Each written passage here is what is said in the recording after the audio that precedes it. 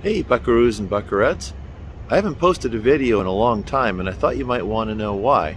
Well, I'm on sabbatical right now in Corona, California, and I'm working for Fender Music. A sabbatical is when a professor goes somewhere else for a semester to learn new things and to kind of revitalize themselves. Well, that's what I'm doing. I'm working for Fender right now and it's proprietary, so I can't tell you very much about it. But I'm going to be here until let's see, the end of April, and I'll be back in West Lafayette at Purdue in May sometimes, and I'll start posting videos after that. In case you're wondering, Corona, California is pretty nice.